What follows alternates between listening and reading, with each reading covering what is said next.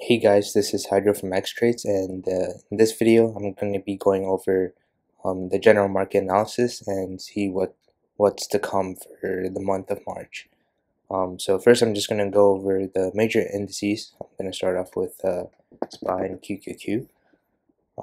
So yeah, let's take a look at SPY first. Zoom in a little bit here. Okay, let me remove this line. Okay, so SPY has been holding up really well. It has been holding up really well. It made a solid uptrend for like the last couple of months, right? Ever since October, it's been able to hold on to this trend line, and it's been trending up, right? But just recently, just on Thursday, we finally broke this trend line, and then on Friday we flushed pretty hard. And the key is we flushed hard with an increase in volume, and this is a pretty significant increase compared to like normal volume. So this is a clear sign that institutions are starting to sell, and yeah, liquidity is disappearing from the market, right? Yeah, if everyone is selling, if everyone is selling, there's no one buying, then there's a very good chance that we could go a lot lower. And right now, the next support level for SPY is 376. So right now this looks very bearish. Best case scenario, it's a chop market, but yeah, I think very likely we visit this 376 level, and then we'll see what happens next. We either bounce off, or we just consolidate, or we consolidate and then make a leg lower, right? So that's the potential. Those are some potential scenarios that could possibly happen, but right now, very clear that SPY is bearish, and you do not want to be longing too many things right now in the market. Next up, we'll take a look at QQQ. So QQQ, pretty much the same thing, right? It's bottomed out since October, just like SPY, and it's been yeah, building higher and higher. Last couple months, it started this year, it had a very nice rally, and then we were building a bull flag, but now this bull flag is just getting way too long, right? If it was a proper bull flag, we should have broke out somewhere here, or at least here, right? But every single time we touch this upper trend line, we reject, and right now it looks like bears are in control as well. So the only difference is that QQQ is holding up much better than SPY. So tech names are holding up much better, but that being said, QQQ is still looking pretty weak, especially if we lose this 288 level. If that level gets taken out next week, then there's a very good chance that we can go to 280. And if that gets taken out as well, then there's a good chance we go to 270. So right now, I would say QQQ is also it's bearish, not as bearish as SPY, but yeah, tech is holding up a little bit better, so that's one good thing about the market. But right now, still, you don't want to be getting aggressive and trying to buy stuff on the long side. It's best to stay in cash or look for short opportunities. But yeah, that's pretty much what I got for the indices. We can also take a look at the weekly chart. So yeah, again, nice rally here, nice consolidation, building a bull flag. Tried to break out this week, but rejected hard. And if we lose this 288 level, then good chance we get back to 280 and then even 270. Let me take a look at SPY really quick on the weekly as well. So yeah, this is a clear bearish engulfing candle that formed last week. Yeah, this looks pretty bearish. There's a very good chance that we visit this 376 level. That's the next major support level. But yeah, that's pretty much it for the indices. And now we'll take a look at some of the big cap tech stocks, so Microsoft, Google, that type of stuff. First, we'll take a look at Apple. Let's go to the daily. So yeah, Apple is holding up pretty well, right? It started a nice rally this year. Now it's just been consolidating. And with Apple, this is a very clear analysis, right? If we take out 155, there's a very good chance that we rally higher. If we take out this 147 level, there's a very good chance that we flush lower, right? So yeah, very clear levels on Apple. and some targets would be the first downside target, and then say this is the first upside target. So yeah, if we take out 155, then we could try longing Apple, and then target would be 166. If we fall below 147, then a good chance that we can fall back to 138, as that's that major support level. But yeah, that's pretty much it for Apple. Next up, we'll take a look at let's take a look at Meta. So Meta is another name that's been holding up really, really well. Very nice gap up from earnings.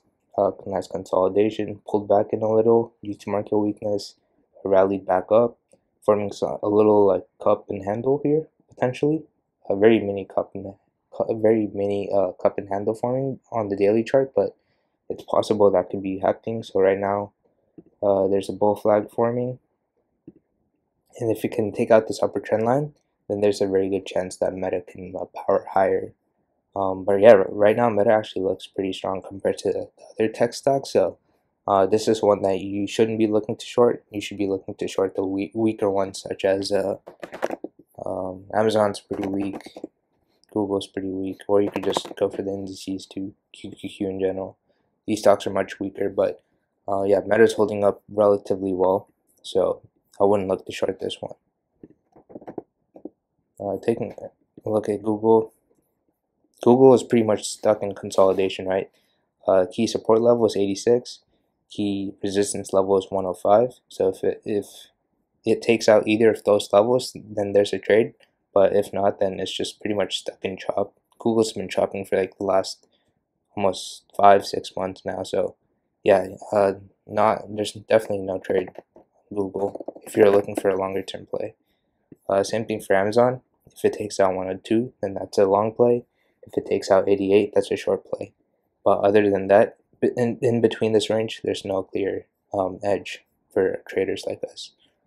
But yeah, that's pretty much it for Amazon, Google, Meta. Next up, we'll take a look at Netflix. So Netflix was a really good short play when it lost its trend line, and ever since then, it's just been flushing, right? So next support level for Netflix would be around this 284 level. And if that fails to hold, then it can go a lot lower, around this 264 level. But yeah, right now Netflix is very weak, and it's definitely dragging down QQQ. But yeah, if we come down to 284, that could be a good buy the dip opportunity if there is strength showing in the markets. But right now, I would just avoid Netflix altogether and just stay in cash or look for short opportunities. We'll take a look at Nvidia. Nvidia is like the strongest big cap stock right now. It's been holding up the best so far. Like Meta, it had a very nice gap up on earnings, nice consolidation, but just last Thursday and Friday, it's following through to the downside. It built a nice flag, but now it's following through to the downside. So if it loses this 224 level, there's a very good chance that we could gap fill all the way down to 211. So yeah, short under 224, and the target would be 211. But yeah, that's pretty much it for Nvidia. Next up, we'll take a look at Tesla. So Tesla, it was acting very well this year, right?